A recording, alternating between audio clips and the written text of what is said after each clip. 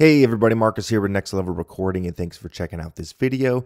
Today I'm going to be showing you how to print audio in the new recording software Luna by Universal Audio. Now it took me a minute to figure out how to do this, considering you can't currently set up an audio track to have a bus input. So I want to share how I am setting this up.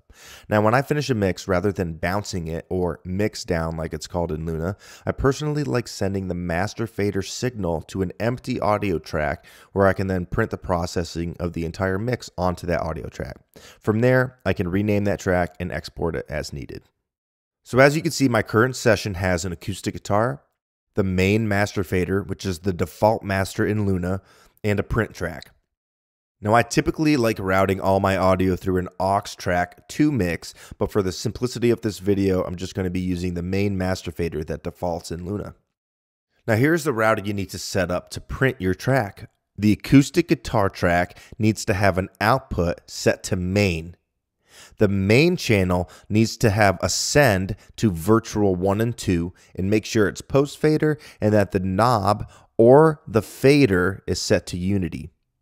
Now the print track, we scroll all the way up top and we select the input to virtual 1 and 2. And now it's ready to go. All you have to do is record enable, click mute so you don't hear it, and then you can print the track.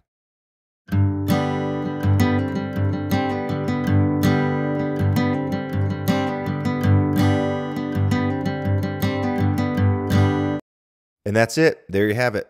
If you have any questions, let me know. I'll be glad to answer them. And until next time, I'll see you guys later.